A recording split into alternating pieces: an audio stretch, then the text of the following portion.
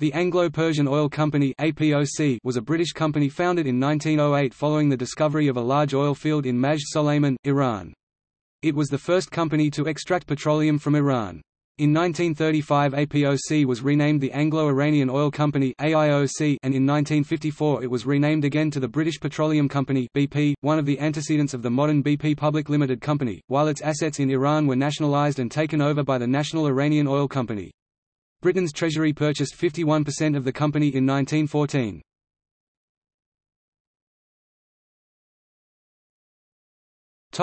The Darcy Oil Concession.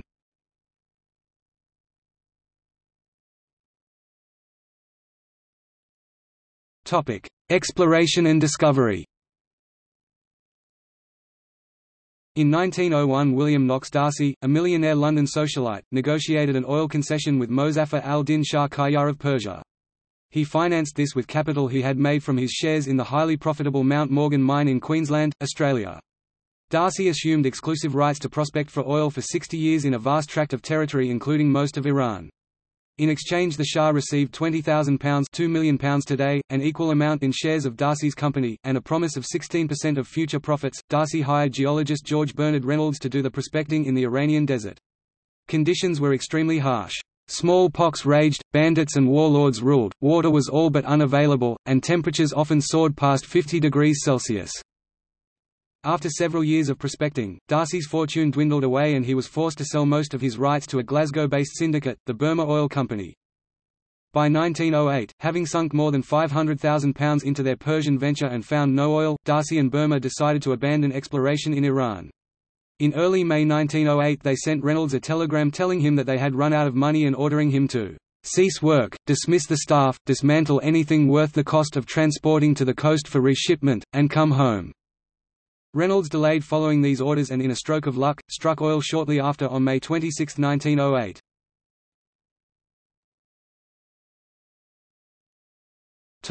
Creation of APOC. On 14 April 1909, Burma Oil created the Anglo-Persian Oil Company (APOC) as a subsidiary and also sold shares to the public. Volume production of Persian oil products eventually started in 1913 from a refinery built at Abadan, for its first 50 years the largest oil refinery in the world. See Abadan Refinery. In 1913, shortly before World War I, APOC managers negotiated with a new customer, Winston Churchill, who was then First Lord of the Admiralty. Churchill, as a part of a three-year expansion program, sought to modernize Britain's Royal Navy by abandoning the use of coal-fired steamships and adopting oil as fuel for its ships instead. Although Britain had large reserves of coal, oil had advantages in better energy density, allowing a longer steaming range for a ship for the same bunker capacity. Furthermore, Churchill wanted to free Britain from its reliance on the Standard Oil and Royal Dutch Shell oil companies. In exchange for secure oil supplies for its ships, the British government injected new capital into the company and, in doing so, acquired a controlling interest in APOC. The contract that was set up between the British government and APOC was to hold for 20 years. The British government also became a de facto hidden power behind the oil company. APOC took a 50% share in a new Turkish Petroleum Company (TPC) organized in 1912 by Calouste Gulbenkian to explore and develop oil resources in the Ottoman Empire. After a hiatus caused by World War I, it reformed and struck an immense gusher at Kirkuk, Iraq in 1927, renaming itself the Iraq Petroleum Company. In 1920, the APOC also acquired a northern oil concession that had been formally granted in 1916 to a former Russian subject, the Georgian Akaki Koshtaria. To manage this new acquisition, the APOC formed a new subsidiary, the North Persia Oil Company, but the Iranians refused to accept the new company, giving rise to a lingering dispute over the northern Iranian oil. In 1923, a large quantity of oil was found at Naftkhana, now Karnakin in Diyala province, which was considered a transferred territory along the Iran-Iraq border. The Karnakin Oil Company was registered in London as an APOC subsidiary. During this period, Iranian popular opposition to the Darcy oil concession and royalty terms whereby Iran only received 16% of net profits was widespread. Since industrial development and planning, as well as other fundamental reforms were predicated on oil revenues, the government's lack of control over the oil industry served to accentuate the Iranian government's misgivings regarding the manner in which APOC conducted its affairs in Iran. Such a pervasive atmosphere of dissatisfaction seemed to suggest that a radical revision of the concession terms would be possible. Moreover, owing to the introduction of reforms that improved fiscal order in Iran, APOC's past practice of cutting off advances in oil royalties when its demands were not met had lost much of its sting. In 1923, Burma employed Winston Churchill as a paid consultant to lobby the British government to allow APOC to have exclusive rights to Persian oil resources, which was subsequently granted. In 1925, TPC received concession in the Mesopotamian oil resources from the Iraqi government under British mandate. TPC finally struck oil in Iraq on 14 October 1927. In 1928, the APOC's shareholding in TPC, which by now was named Iraq Petroleum Company (IPC), would be reduced to 23.75%, as the result of the changing geopolitics post-Ottoman Empire breakup, and the Red Line Agreement.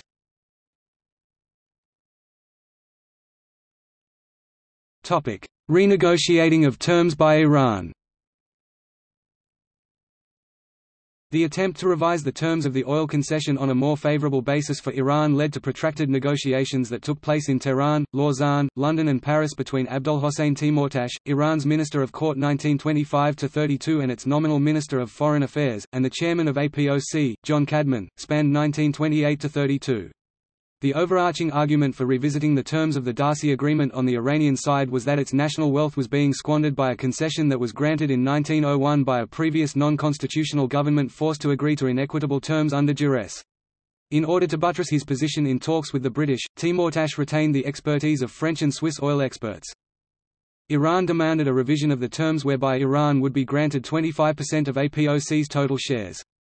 To counter British objections, Timurtash would state that, if this had been a new concession, the Persian government would have insisted not on 25% but on a 50-50 basis.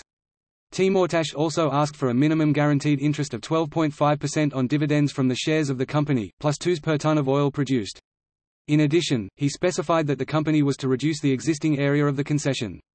The intent behind reducing the area of the concession was to push APOC operations to the southwest of the country so as to make it possible for Iran to approach and lure other oil companies to develop oilfields on more equitable terms in areas not part of APOC's area of concession.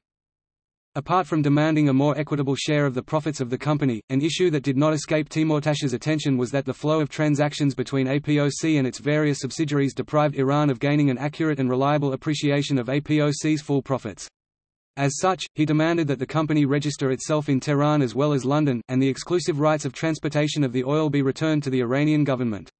In fact, in the midst of the negotiations in 1930, the Iranian National Consultative Assembly approved a bill whereby foreign companies would be required to pay a 4% tax on prospective profits earned in Iran. In the face of British prevarication, Iran decided to demonstrate Iranian misgivings by upping the ante. Apart from finally allowing the press to draft editorials criticizing the terms of the Darcy concession, a delegation consisting of Reza Shah and other political notables and journalists was dispatched to the vicinity of the oilfields to inaugurate a newly constructed road, with instructions that they refrain from visiting the oil installation in an explicit show of protest. In 1931, Timurtash, who was traveling to Europe to enroll Crown Prince Mohammad Reza Pahlavi at a Swiss boarding school, decided to use the occasion to attempt to conclude the negotiations. According to Cadman, Timurtash worked feverishly and diligently to resolve all outstanding issues, but succeeded only in securing an agreement in principle while key figures and lump sum payments were not settled. He came to London, he wined and he dined and he spent day and night in negotiating. Many interviews took place. He married his daughter, he put his boy to school, Harrow, he met the Secretary of State for Foreign Affairs, a change took place in our government, and in the midst of all this maze of activities we reached a tentative agreement on the principles to be included in the new document, leaving certain figures and the lump sum to be settled at a later date. However, while Timurtash was led to believe that after 4 years of exhaustive and detailed discussions, he had succeeded in navigating the negotiations on the road to a conclusive end, the latest negotiations in London were to prove nothing more than a cul-de-sac. Matters came to a head in 1931, when the combined effects of overabundant oil supplies on the global markets and the economic destabilization of the Great Depression, led to fluctuations which drastically reduced annual payments accruing to Iran to a fifth of what it had received in the previous year. In that year APOC informed the Iranian government that its royalties for the year would amount to a mere £366,782, while in the same period the company's income taxes paid to the British government amounted to approximately £1 million. Furthermore, while the company's profits declined 36% for the year, the revenues paid to the Iranian government pursuant to the company's accounting practices decreased by 76%. Such a precipitous drop in royalties appeared to confirm suspicions of bad faith, and Timurtash indicated that the parties would have to revisit negotiations. However, Reza Shah was soon to assert his authority by dramatically inserting himself into the negotiations. The monarch attended a meeting of the Council of Ministers in November 1932, and after publicly rebuking Timurtash for his failure to secure an agreement, dictated a letter to cabinet cancelling the Darcy Agreement. The Iranian government notified APOC that it would cease further negotiations and demanded cancellation of the Darcy concession. Rejecting the cancellation, the British government espoused the claim on behalf of APOC and brought the dispute before the Permanent Court of International Justice at The Hague, asserting that it regarded itself as entitled to take all such measures as the situation may demand for the company's protection. The Permanent Court of International Justice was a tool of the League of Nations which, in turn, was dominated by the victors of World War I. At this point, Hassan Taqizadeh had been appointed the new Iranian minister entrusted with the task of assuming responsibility for the oil dossier. In modern political history, Taqizadeh is known as a secular politician who believed that, "outwardly and inwardly, in body and in spirit, Iran must become Europeanized." Taqizadeh was to intimate to the British that the cancellation was simply meant to expedite negotiations and that it would constitute political suicide for Iran to withdraw from negotiations. After the dispute between the two countries was taken up at The Hague, the Czech foreign minister who was appointed mediator put the matter into abeyance to allow the contending parties to attempt to resolve the dispute. Ironically, Reza Shah, who had stood firm in demanding the abolishment of the Darcy concession, suddenly acquiesced to British demands, much to the chagrin and disappointment of his cabinet. A new agreement with the Anglo-Persian Oil Company was agreed to after Cadman visited Iran in April 1933 and was granted a private audience with the Shah. A new agreement was ratified by the National Consultative Assembly on May 28, 1933 and received royal assent the following day.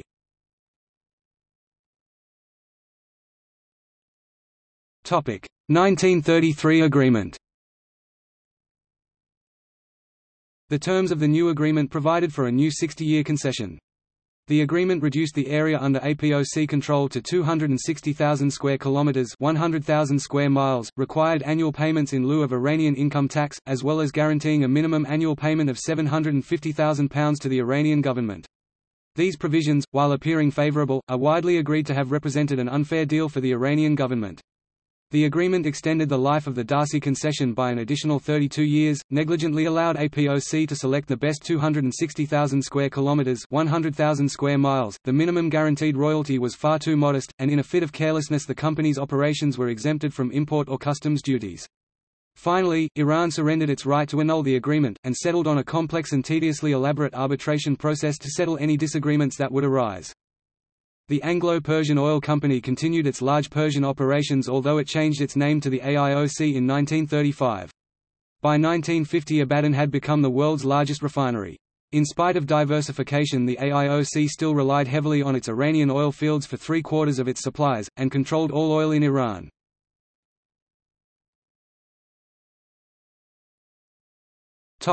Nationalisation and coup.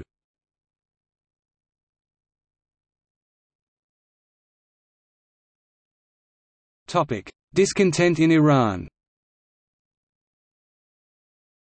Under the 1933 agreement with Reza Shah, AIOC had promised to give laborers better pay and more chance for advancement, build schools, hospitals, roads and telephone system. AIOC did not fulfill these promises. In August 1941, the Allied powers Britain and the Soviet Union invaded and occupied Iran in order to secure the oilfields and open a secure supply route to the USSR. The Persian Corridor sent over 4 million tons of American Lend-Lease and other materiel alone. Reza Shah was forced to abdicate in favor of his son, whom they considered far more friendly to their interests. Following World War II, nationalistic sentiments were on the rise in the Middle East, most notable being Iranian nationalism. AIOC and the pro-Western Iranian government led by Prime Minister Ali Razmara initially resisted nationalist pressure to revise AIOC's concession terms still further in Iran's favor.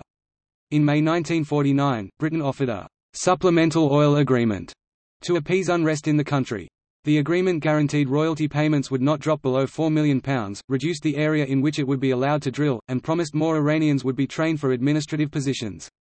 The agreement, however, gave Iran neither a greater voice in company's management nor the right to audit the company books. In addition, Iranian royalties from oil were not expected to ever drop to the proposed guarantee of £4 million, and the reduced area covered all of the productive oilfields. When the Iranian Prime Minister tried to argue with AIOC head Sir William Fraser, Fraser dismissed him and flew back to the UK. In late December 1950, word reached Tehran that the American-owned Arabian American Oil Company had agreed to share profits with Saudis on a 50-50 basis. The UK Foreign Office rejected the idea of any similar agreement for AIOC. On March 7, 1951, Prime Minister Hajj Ali Razmara was assassinated by the Fardiyeen-e-Islam. Fardiyeen-e-Islam supported the demands of the National Front, which held a minority of seats in Parliament, to nationalise the assets of the British Anglo-Iranian Oil Company. As Prime Minister, Razmara had convinced the majority that nationalisation would be folly, but his assassination eliminated the sole voice powerful enough to oppose the demands of the National Front. Iranian anger about the lack of progress in the nationalisation of AIOC was apparent when the assassination of Razmara was marked by an obvious lack of mourning by the Iranian public. A raucous protest walkout by newspaper reporters ensued when a visiting American diplomat urged reason as well as enthusiasm to deal with the imminent British embargo against Iran. By 1951, Iranian support for nationalisation of the AIOC was intense. Grievances included the small fraction of revenues Iran received. In 1947, for example, AIOC reported after-tax profits of £40 million $112 million, but the contractual agreement entitled Iran to just £7 million 17.5% of profits from Iranian oil. Britain was receiving more from AIOC than Iran. In addition, conditions for Iranian oil workers and their families were very bad. The director of Iran's Petroleum Institute wrote, "Wages were 50 cents a day. There was no vacation pay, no sick leave, no disability compensation. The workers lived in a shanty town called Kahasabad, or Paper City, without running water or electricity. In winter the earth flooded and became a flat, perspiring lake. The mud in town was knee-deep, and when the rain subsided, clouds of nipping, small winged flies rose from the stagnant water to fill the nostrils. Summer was worse. The heat was torrid, sticky and unrelenting, while the wind and sandstorms shipped off the desert hot as a blower. The dwellings of Kahasabad, cobbled from rusted oil drums hammered flat, turned into sweltering ovens. In every crevice hung the foul, sulphurous stench of burning oil. In Kagazad there was nothing, not a tea shop, not a bath, not a single tree. The tiled reflecting pool and shaded central square that were part of every Iranian town were missing here. The unpaved alleyways were emporiums for rats."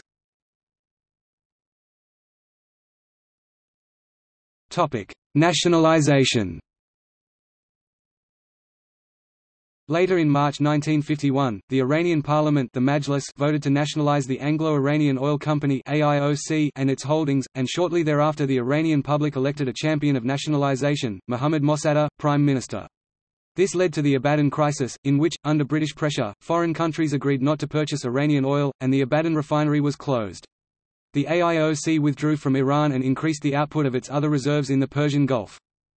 Mossadegh broke off negotiations with the AIOC in July 1951 when the AIOC threatened to pull its employees out of Iran, and Britain warned tanker owners that, "the receipts from the Iranian government would not be accepted on the world market." The British ratcheted up the pressure on the Iranian government and drew up a detailed plan of an invasion to occupy Adarban, a contingency plan known by the code name, Buccaneer. That plan was ultimately rejected by both Clement Attlee and Winston Churchill. U.S. President Harry S. Truman and U.S. Ambassador to Iran Henry F. Grady opposed intervention in Iran but needed Britain's support for the Korean War. The United States was also opposed to nationalization of the AIOC, because of the fear that the idea of nationalization would spread to other places, but the U.S. believed it would be possible to reach a face-saving agreement with Mossadegh, under which actual control and management of the organization would remain under the AIOC.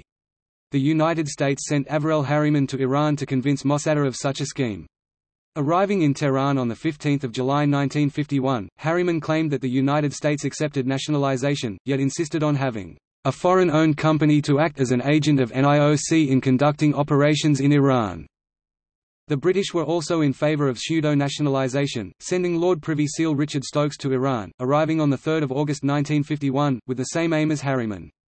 Mossadegh adamantly opposed the plan, because he thought it would only revive the former AIOC in a new form. Mossadegh's opposition caused the British to conclude that he had to go.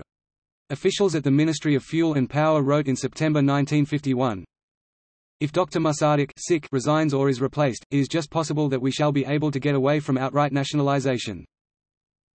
It would certainly be dangerous to offer greater real control of oil operations in Persia. Although something might be done to put more of a Persian facade on the setup, we must not forget that the Persians are not so far wrong when they say that all our proposals are, in fact, merely dressing up the AIOC control in other clothing. Any real concession on this point is impossible. If we reached settlement on Mossadegh's terms, we would jeopardize not only British but also American oil interests throughout the world. We would destroy prospects of the investments of foreign capital in backward countries. We would strike a fatal blow to international law. We have a duty to stay and use force to protect our interest. We must force the Shah to bring down Mossadegh. In October 1951, Mossadegh paid a visit to the United States, after the U.S. Embassy in Tehran had accidentally invited him. The invitation was actually meant for Churchill. There, in discussions with George C. McGee, Mossadegh surprisingly agreed to a complex settlement, under which Iran would own the refinery in Kermanshah and administer the oilfields, and the much larger Abadan refinery would be sold to a non-British company. The money from that sale would go to the AIOC as compensation. Furthermore, the National Iranian Oil Company (NIOC) would sell a minimum of 30 million tons of crude oil annually to the AIOC for the next 15 years. Its board would consist of 3 Iranians and 4 non-Iranians, and the transactions of the NIOC would mostly remain in sterling. Mossadegh prolonged his visit on Washington's urging because the U.S. administration believed that the incoming conservative government of Churchill would be agreeable to that deal. However, the deal was rejected by the British, who believed Mossadegh's downfall was imminent. Several major oil companies, such as Socony Vacuum and Shell, assured the Ministry of Fuel and Power that they were also opposed to the agreement. Efforts were made by the UK to settle the dispute through the International Court of Justice, although Iran contended that the issue of nationalisation was outside the court's jurisdiction. On July 22, 1952, the court accepted the Iranian argument that the dispute was between the Iranian government and a foreign corporation, not the British government. Since the dispute was not about a treaty or convention with a foreign government, it was subject to Iranian domestic law. As the months went on, the crisis became acute. By mid-1952, an attempt by the Shah to replace Mossadegh backfired, and led to riots against the Shah and perceived foreign intervention. After that, Mossadegh returned with even greater prestige. At the same time, however, his coalition was weakening, as Britain's boycott of Iranian oil eliminated a major source of government revenue, and made Iranians poorer and thus unhappier by the day.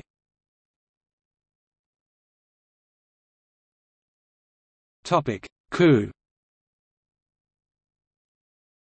Britain was unable to subvert Mossadegh as its embassy and officials had been evicted from Iran in October 1952, but successfully appealed in the US to exaggerated anti-communist sentiments, depicting both Mossadegh and Iran as unstable and likely to fall to communism as they were weakened. If Iran fell, the enormous assets of Iranian oil production and reserves would fall into communist control, as would, in short order, the other areas of the Middle East. By 1953 both the US and the UK had new, more anti-communist and interventionist administrations, and the United States no longer opposed intervention in Iran. The anti-Mossadegh plan was orchestrated under the code name Operation Ajax by CIA, and Operation Boot by CIS MI6. In August, the American CIA, with the help of bribes to politicians, soldiers, mobs, and newspapers, and information from the British Embassy and Secret Service, organized a riot which gave the Shah an excuse to remove Mossadegh. The Shah seized the opportunity and issued an edict forcefully removing the immensely popular and democratically elected Mossadegh from power when General Fazlollah Zahedi led tanks to Mossadegh's residence and arrested him. On 21 December 1953, he was sentenced to death, but his sentence was later commuted to 3 years solitary confinement in a military prison followed by life in prison. He was kept under house arrest at his Ahmedabad residence, until his death, on 5 March 1967.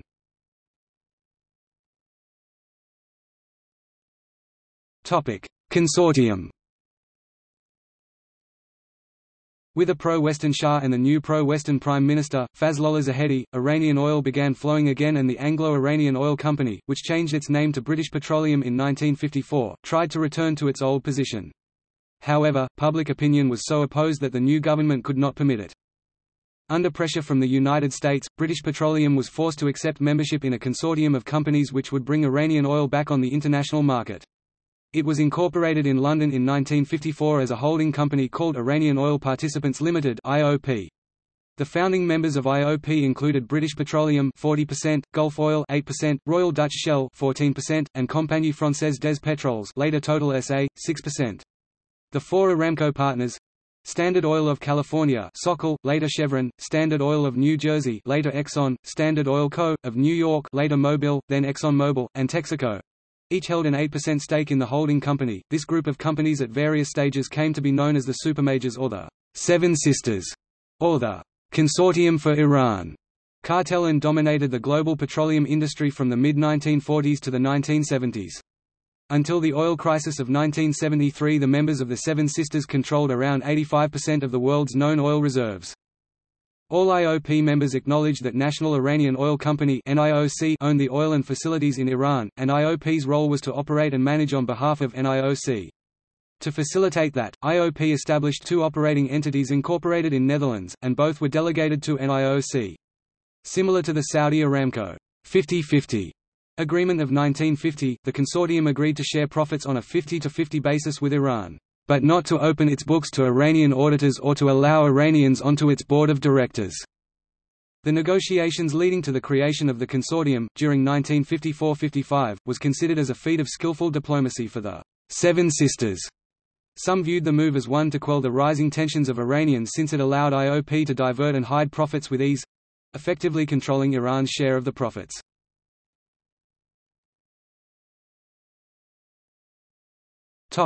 Subsidiary companies.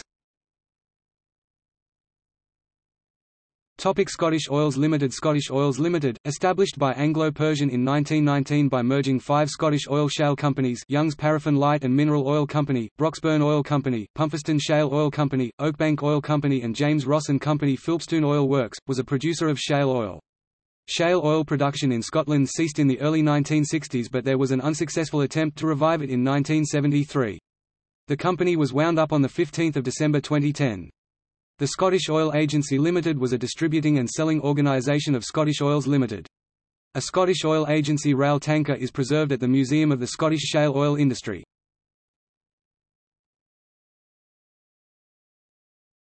Tanker fleet. The British Tanker Company Limited (BTC) was formed in 1915, after the Anglo-Persian Oil Company decided to become a fully self-contained operation, directly owning a fleet of tankers for sea transport. On formation, the BTC had an initial budget of $144,000 with which to build 7 steam-powered tankers. The company's first tanker was the British Emperor, which was launched in 1916. The names of the first 7 ships, and all later additions to the fleet, bore the prefix British. Over the next decade, the demand for oil grew throughout the developed world, and the BTC expanded accordingly.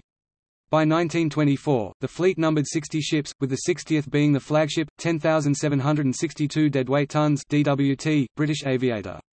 She was the BTC's first diesel engine oil tanker, and at that time the most powerful single-screw motor ship in the world. The economic depression of the early 1930s saw rising unemployment amongst merchant navies around the world. However, the BTC undertook a series of strategic mergers, and coupled with the continued support of the Shah of Iran, the APOC succeeded in strengthening its position within the industry. In 1939, the British government chartered the whole fleet of 93 tankers to supply fuel to its armed forces during the Second World War. The fleet lost a total of 42 ships sunk during the war. Within a year of peace in 1945, the BTC fleet had returned to its pre-war total of 93 vessels. The recovery continued with the building of 57 new tankers, each 12,000 DWT, which increased the tonnage of oil transported from Abadan refinery in Iran, whilst remaining light enough for the tankers to pass through the shallow waters of the Suez Canal.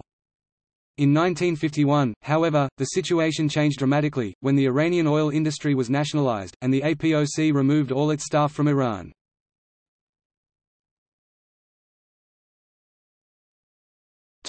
See also: 1953 Iranian coup d'état, Abadan crisis timeline, Abdolhossein Timurtash, Anglo-Persian agreement, Anglo-Soviet invasion of Iran, BP, Darcy concession, Darcy Exploration Co., UK, Daruish Foruhar, Hossein Fatemi, John Cadman, 1st Baron Cadman, Muhammad Mossadegh, National Iranian Oil Company, Operation Ajax.